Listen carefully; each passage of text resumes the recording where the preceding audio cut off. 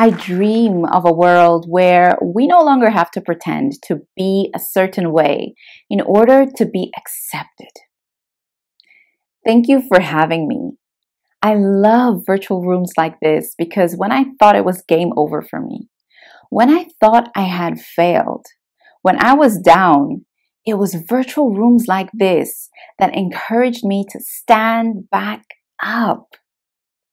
I'm so grateful to be a part of this conversation with speakers who are contributing amazing ideas to help or even inspire those of you who find yourselves at a crossroad.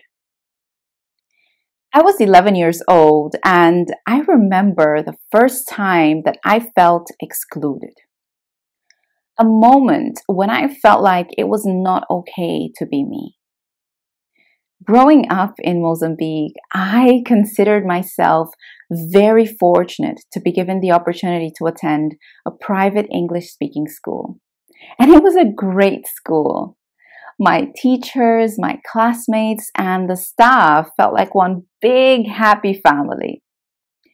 But there were days when I didn't quite feel like I belonged there. You see, I was that skinny kid who didn't wear the latest fashion, didn't travel on every holiday, nor watch cable television like the other kids.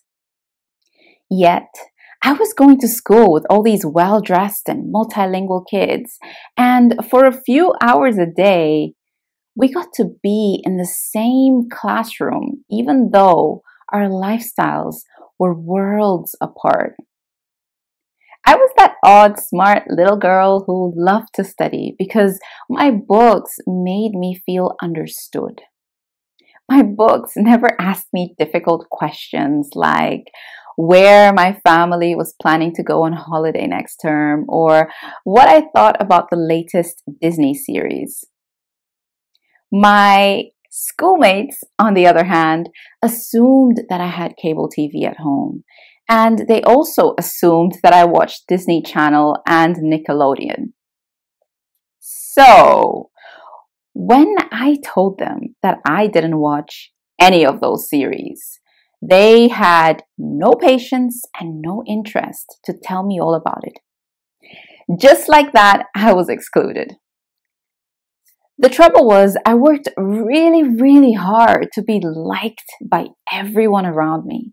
In order to be friends with the cool girls and accepted by the sporty guys, at 11 years old, I felt like it was not okay to be me. I tried to gain some weight to stop being the skinniest kid in class. I tried to change my hairstyle. I tried to upgrade my wardrobe. I even started reading magazines about the TV shows that the other kids liked to watch in an attempt to fit in. Because I was afraid of missing out, of not being invited to the birthday parties, not being a part of the dance performances, and having no one to share a meal with or to hang out with after school, if I continued to be that nerdy kid. I was at a crossroad, having to choose between staying true to who I was or becoming that kid that would fit in better. I couldn't make up my mind, so I chose both. Terrible idea. Because during the day, I try to look cooler, but as soon as I arrived home, I took all that facade off and went running back to my books. I went as far as staying after school to hang out with the cool kids the day before a test, just to prove to them that I was as cool as they were. But those cool afternoons often cost me some sleep. I would stay up all night studying for all that I didn't read in the afternoon because secretly, the studious person in me was alive and well. Well hidden, that is. I share this story with you because when I was 11, I was trying too hard to fit in. I was living a double life, disconnecting and reconnecting to my true identity, and it was exhausting. But for a brief moment, that was all I knew. And at one point, being included became more important than being myself. But I can tell you from experience that nobody can sustain a double life forever. At one point, the weight of disconnecting to my true identity became heavier and harder to bear than my desire to be liked and accepted by others. So I had to choose. What do you do when you realize that you're not staying true to yourself? What do you do when you realize that you've been trying too hard to fit in? What do you do when you find yourself at a crossroad and you need to choose a path? What could I do? I had to peel off the layers that were covering who I truly was. And as I began to peel off those layers, I felt some relief. As the layers began to show, not everyone was happy about it, but that didn't bother me. I continued to search for myself because underneath those layers, I was searching for the me that was truly me, not the me that was perfect for others. If you can take away one key lesson from that 11-year-old girl, that lesson would be this. You need to peel off the layers that are covering who you truly are, because the truest version of ourselves lives somewhere within us. Some of our past choices may have caused us to put different types of wallpapers on top of ourselves to please the eyes of people around us so that we can be more acceptable. And as the years go by, we end up putting so many different types of wallpapers on ourselves in order to keep up with everyone's latest expectations, only to find out that in the process of adding all those wallpapers, we have forgotten what our bare wall looks like. Now, let me be clear. When you make the decision to take the journey back to yourself, you'll discover that there isn't just one layer to peel. There are many layers. And here's the thing. Not everyone will like your raw and unpolished view, but it's important for you to see that raw and unpolished version of yourself whenever you find yourself at a crossroad. To find your place in this world, you need to meet the rawest and purest version of yourself and see its beauty as well as its power, and be okay with it. Choosing the right path to take at a crossroad starts with you knowing, loving, and accepting yourself first. Because if you don't know who you are, how can you have the confidence to choose your own path? A path that honors who you are and what you believe in. To this day, even after living in Mozambique, Canada, and England, I still carry the lessons of that 11-year-old with me. Being yourself is totally worth it. A few days ago, I was humbled to receive an invitation on my inbox, coming all the way from beautiful India to speak at TEDx. And here I am. Sometimes we get so hooked up on how others will perceive us that we don't take a leap and we miss out on the magic.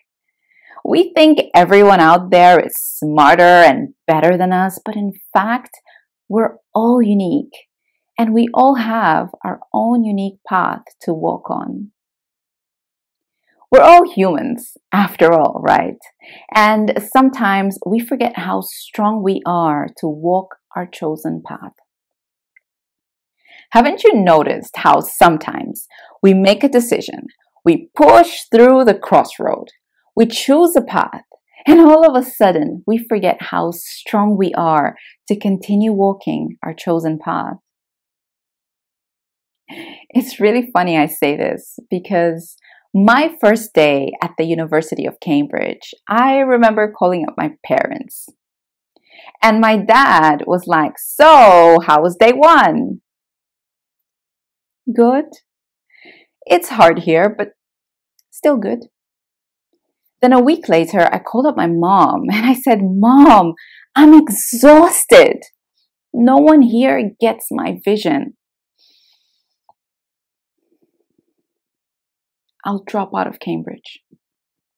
She said, drop out? Well, I'm sorry to disappoint you, Mom, but I think I want to drop out of Cambridge. My mother usually starts every sentence with my daughter. And what I heard next are words that I hold on to, words that I keep really close to my heart whenever my mind starts to think that my chosen path is too difficult to pursue. My daughter, your great-grandmother did not go to school. Your grandmother did not go to school either. In order for me to go to school, I walked 10 kilometers one way just to get to school. And many times I wanted to stop under that hot African sun, but I didn't. I could only afford to go to school until grade 6. And on my last day of school, I promised myself that if one day I had a daughter, I would do everything I could so that she could go to school. My daughter, every school you've been accepted to accepted you because you earned your place there. Please, always remember that you have everything it takes to walk your chosen path. And today, I want to leave you with these words. You have everything it takes to be your best. You see, when you feel like you're at a crossroad, or no one gets your vision, or you feel like you don't belong somewhere, be it at school, at work, or your community, take a moment to see just how far you've come.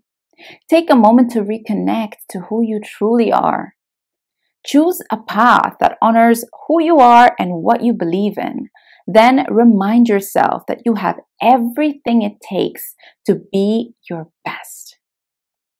Today, I feel like the luckiest woman in the world because I get to be myself and still speak to amazing people like you. And as I help students, graduates, and young professionals in different parts of the world choose a path that is in line with who they are and what they believe in, I want you to choose your path in this world too. I showed up for you. I came for you just to tell you this. You have the strength to choose and create your own path. Whenever you're at a crossroad, just tap into that strength.